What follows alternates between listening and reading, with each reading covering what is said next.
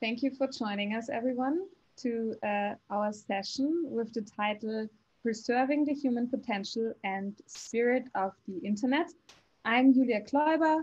I work with Ashoka, and I'm happy to welcome three of our fellows, researchers, social entrepreneurs, activists. We have a very vivid group here. I'm welcoming Apar Gupta. He's the executive director of the Internet Freedom Foundation. I'm also welcoming Barav Palavali. He's the co-founder of Fields of View. And I'm really happy that Kuldeep Dantevadia is joining us. He's the co-founder and CEO of Reap Benefits. And I want to kick us off. So we have 30 minutes, and I figured I'm going to kick us off with a more lightweight question before we dive a little deeper in the topics that each of the fellows is working on and the way they're shaping the internet and policies around the internet. So my first question to all of you would be, what is your first memory of the internet? Like going far back into your childhood memories, maybe, what was your first contact with the internet? Just a really brief kind of statement to kick us off. And Kuldeep, do you wanna start? Yeah, sure. I'll make it brief. So my first memory was my friend and I were told that there is this amazing, back then, an amazing website, even now Google, and we had to do research on our project. And my friend went on the web search engine, and he's just looking at the search engine, and he's like, where is the information I'm looking for? So we were told that you can get any information, and he thought if you just look at the search engine, you get this information. So yeah, that's my first memory, that I can get any information as soon as I want it. This was in grade 7 or 8. So yeah, that's my first memory of the internet. Nice, great memory. Paraf, what about you? What was your first memory of the internet? So I'm what is called a Doordarshan kid in India because we only had the national broadcaster at home. We didn't have cable television. And there was a show in the late 80s called Indradhanush. It was probably India's first science fiction sort of fantasy show. And these kids come together to build a computer in their garage. And for me, the idea of children building something like a computer on their own and then connecting it to the World Wide Web, or as they used it to time travel of all the things, was a remarkable thing to view on television, on a cathode ray tube television of all the things. So that's my earliest memories of time travel and using the web and satellite communication from the TV in the late 1980s, actually. Nice. Apar, what about you? Similar memories or completely different ones? No, I think I fit between Bharat and Kuldeep, and it just speaks to when you came to the internet, what time, what speed was there. So I remember pressing the refresh button a lot, just wanting the website to load faster, and it didn't. It was really painful. I think Snowden describes it to some extent, permanent record, where he says that it wasn't the same way it was back then. And I remember indulging in what people would call piracy. I used Napster, I used LimeWire, I used Kazaa. I downloaded a lot of books also, and I think it allowed me access to media I wouldn't get in a local library, or I couldn't get music access to it, and it's been very beneficial through all of that. Nice. So as you can hear, we all grew up around the same time with the internet, with the modem sound and like a low bandwidth. But even more exciting that all of us are still working in the technology field. Let's dive a little deeper into the topics some of you are working on. I want to start or continue with Apar. You're working with the Internet Freedom Foundation, working on ensuring that tech respects fundamental rights. I guess that's a busy field. From what I can tell when I read the news. So what are you and your organization working on right now when it comes to preserving the potential, the spirit of the internet, the title of our session? Yeah. Can you give us a brief, So the internet, as we came to love it, and we still do love it, and so many people love it, it's basically allowing a degree of human facility and function. It allows people to grow, explore, go into areas of their personality, but it also has such a dangerous and dark side now, the cybersecurity threat. But also there's an incredible level of concentration of power, both with the public sector, which is the government, as well as the private sector. And we want that to be there, centered more in human welfare, individual liberty. So much more tangibly, there are issues such as broadband access. A lot of people don't have it.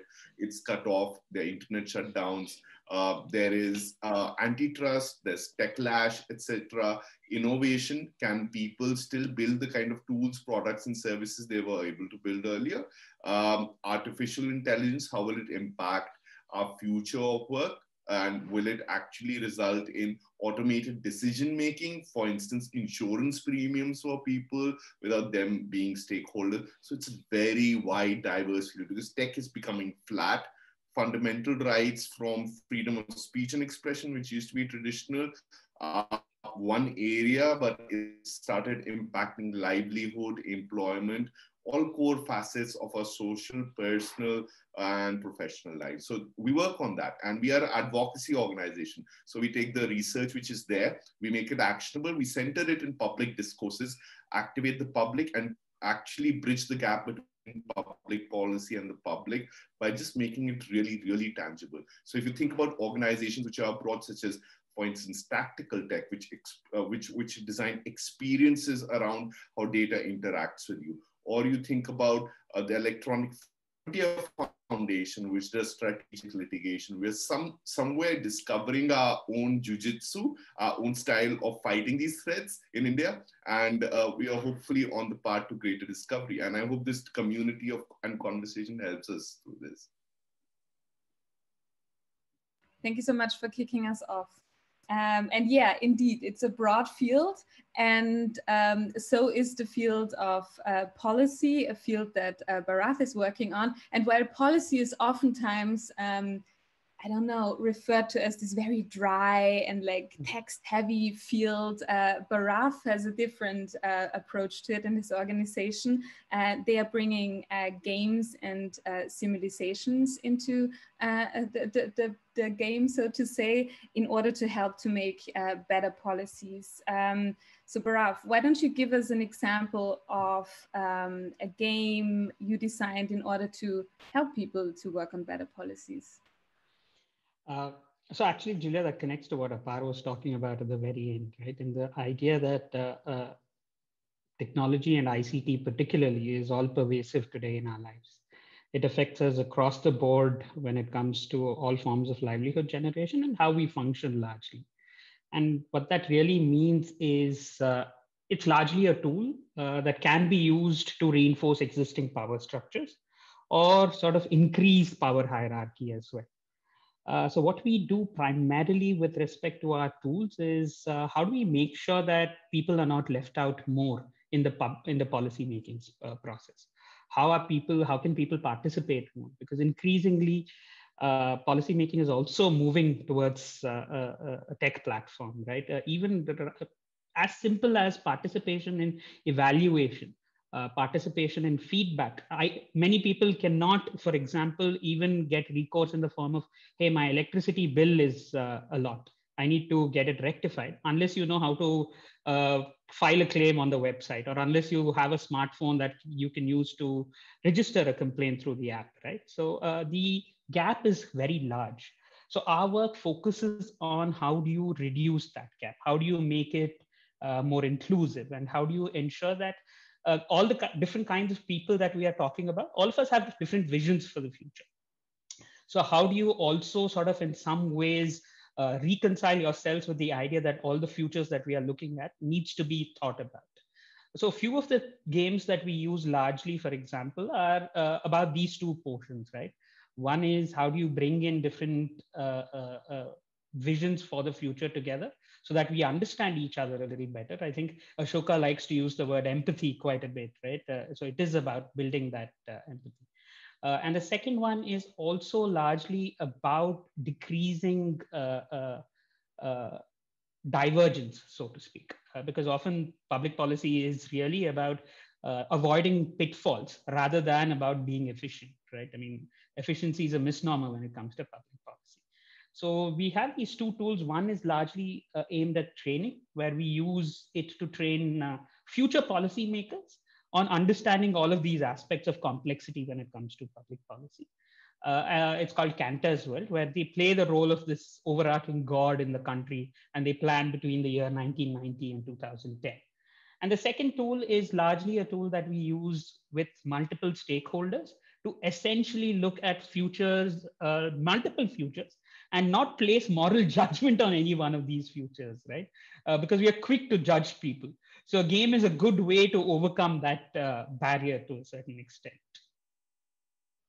Nice. So we're already moving towards solutions and reimagining the internet, not like staying too much on the status quo.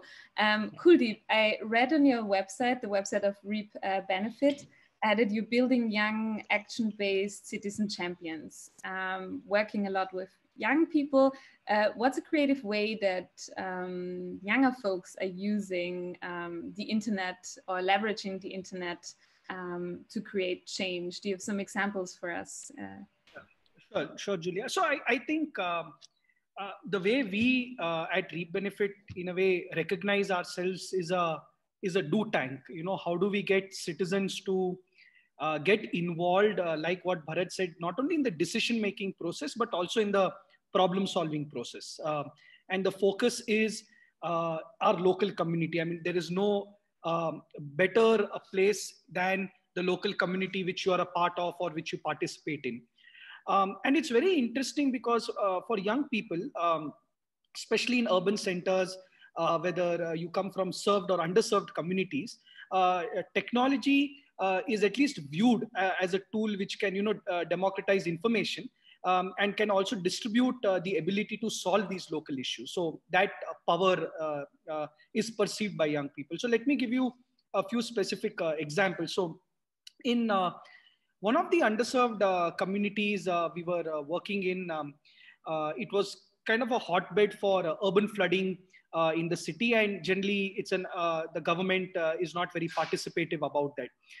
We had young people using simple tools and marking all the places, which kind of get flooded during rains, and it makes living conditions very, very difficult for these young people.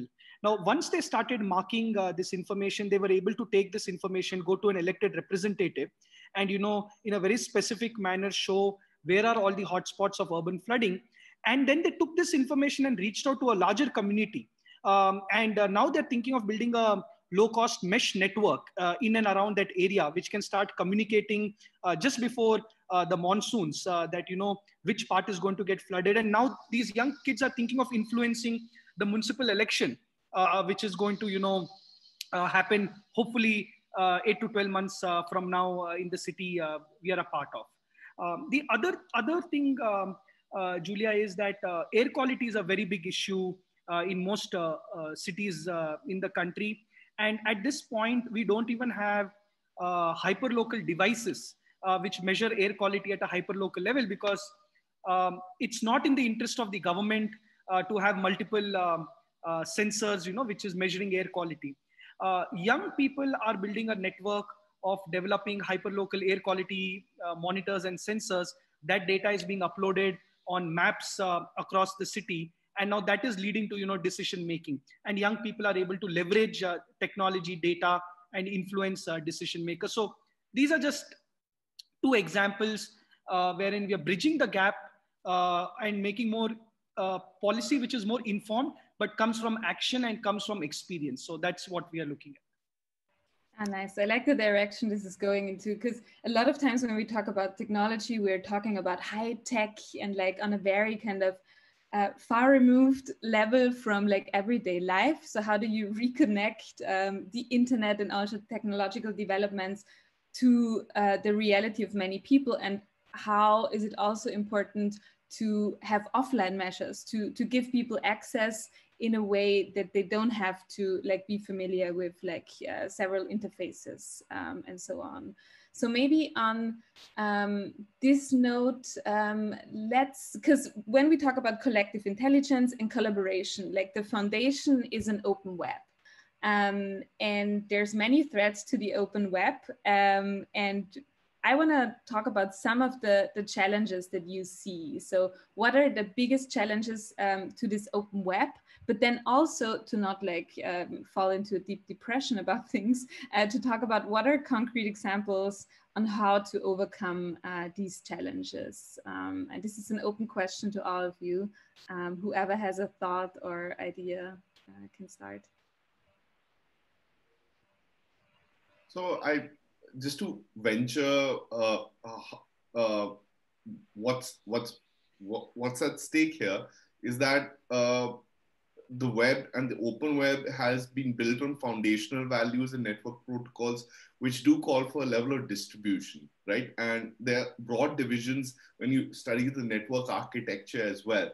So but the network architecture quite often and the layering which is within it and the policy prescriptions are today under stress because there is a growing level of centralization. So I think one thing which is happening is that one, there is centralization, and the second is in terms of how successful the web is being despite that centralization. So we need to acknowledge it is resulting in a higher degree of human facility. It's not like people are not finding use of the internet now.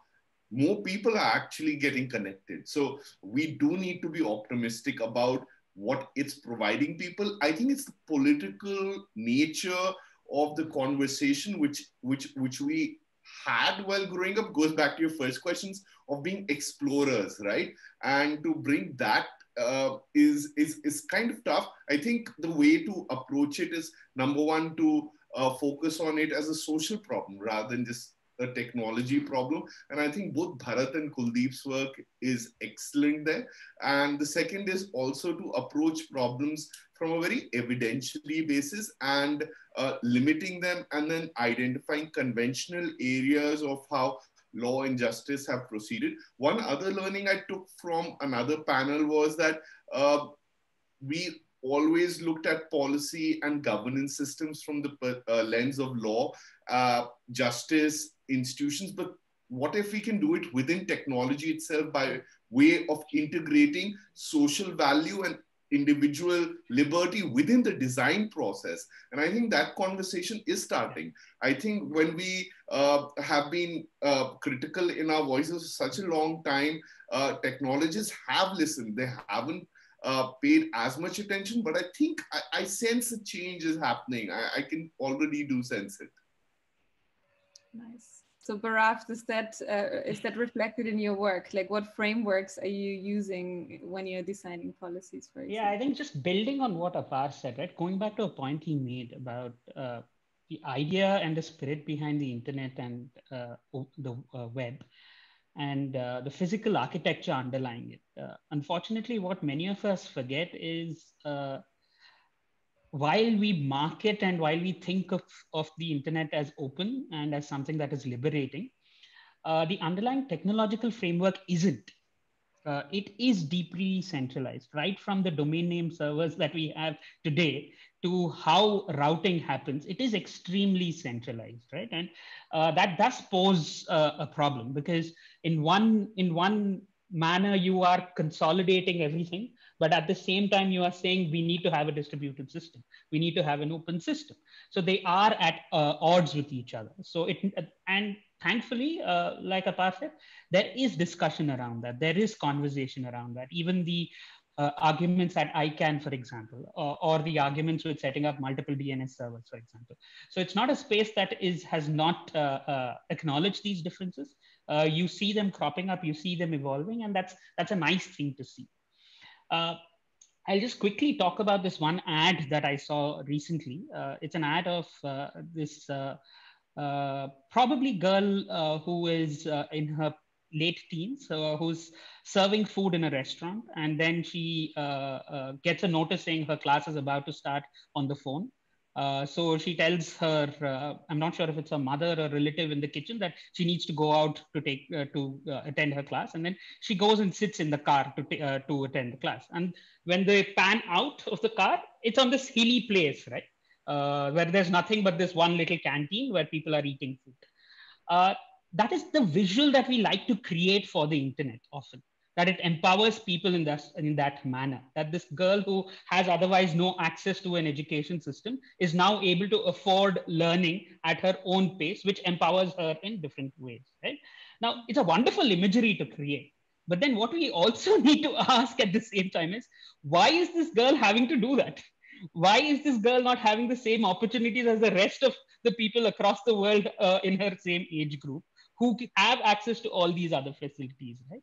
The reason I gave this example is it should not be seen as a substitute for other systems. It should not be seen as a way to leapfrog out of other systems, because if that access is not there, what tends to happen is you increase the gap between the haves and the have-nots even more permanently, right? The simplest example is during the lockdown in India, which was a substantially long period of lockdown. You had these celebratory messages doing the rounds of how somebody shared a video of a tea stall vendor who lost all his business because nobody was able to come and have tea at his place. And after that, his business boomed. So the power of social media was celebrated, right? Now, the fact that it's only one tea stall vendor who benefited from the viral nature of that video and not everybody, right? So we need to acknowledge that and understand that that is where the problem is. And that goes back fundamentally to the point that technologists need to start become people who understand social systems better, and they need to start becoming responsible social scientists, so to speak, right? Because often we see the two as separate things. And unless we start combining them, unless we start thinking them together, then it's not really going to be addressed. The reason I sort of gave this example is, I'll go back to that TV show that I referred to in the beginning, right? About time travel and multiple futures and all of that. Unless all of us agree on the fact that this is the future that we are working towards, there will be this challenge that we continue to face. And the only way to address those challenges is to have those platforms and those spaces for conversation to resolve these differences to a certain extent.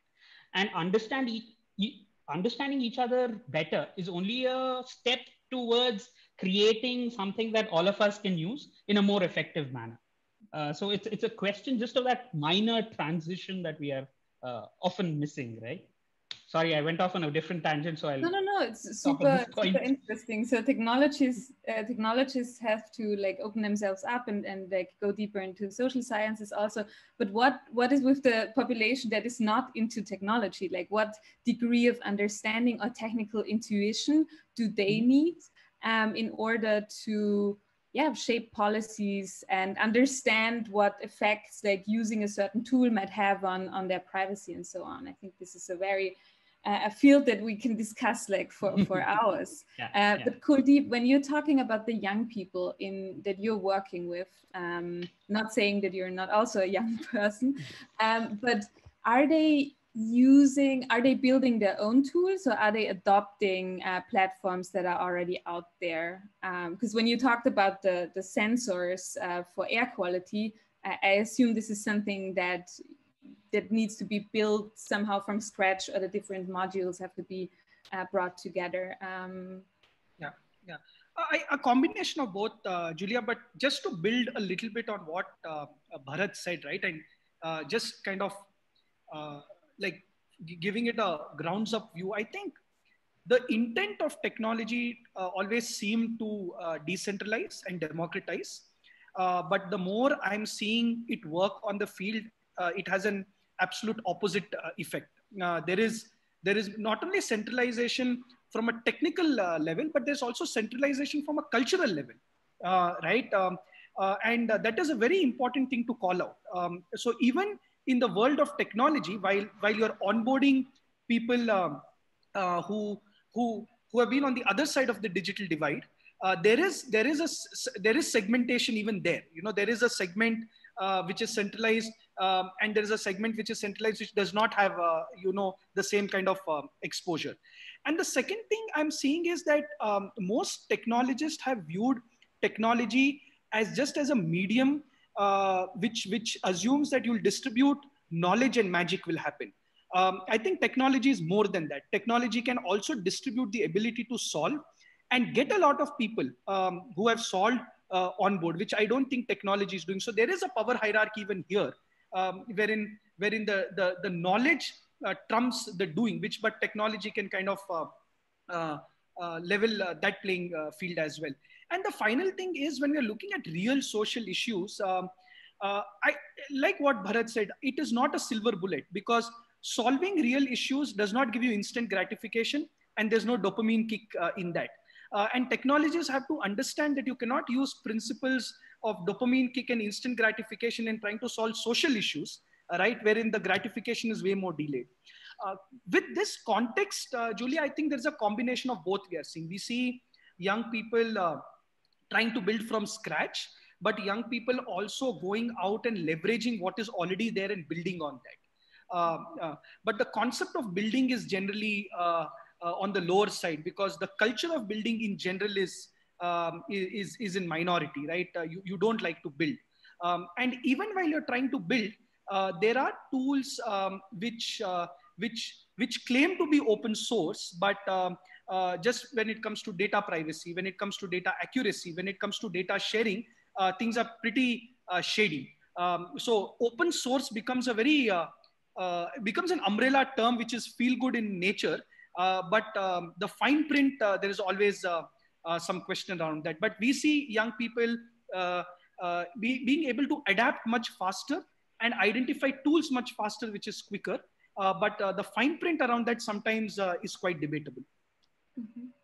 Thanks. We only have 4 minutes left. So maybe for the audience, if people listening to us right now want to dig a little deeper, dive a little deeper into topics around the open web, also developments in India, maybe what is like an article or something that you would recommend, or an organization aside from your own organizations, maybe what would you recommend like people to look into or to have a to read through to just get a better overview and to dive a little deeper into some topics? What inspired you and your work maybe as well? And I'm also going to take notes because I'm curious what you say.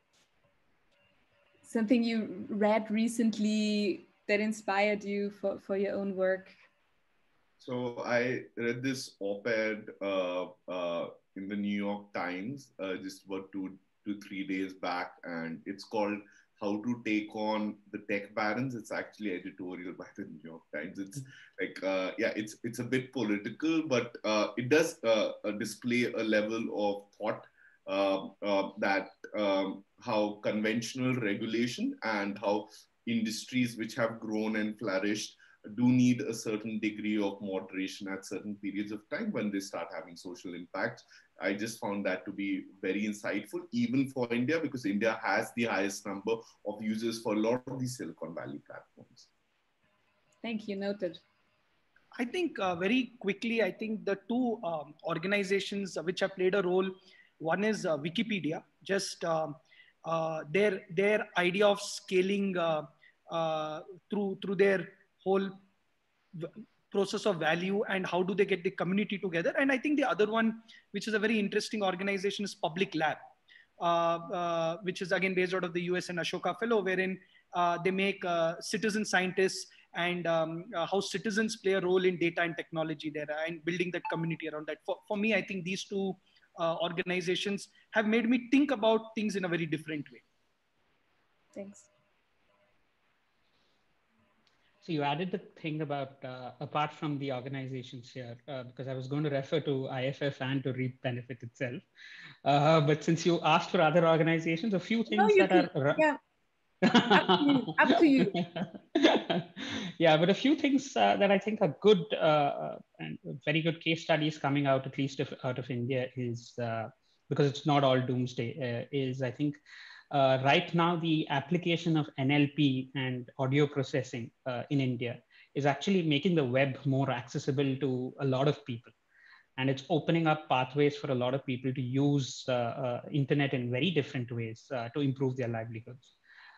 The second one that I see a lot of work that is happening in India right now is there's a discussion and a debate between technologists and sociologists because it has been sort of accelerated because of the increased. So we're all technophiles at heart in India. That's what I like to say. So because the government has adopted technology in such a big way, it's put the spotlight on all the moles and the warts that technology has, right? So the conversation between technologists and sociologists has increased.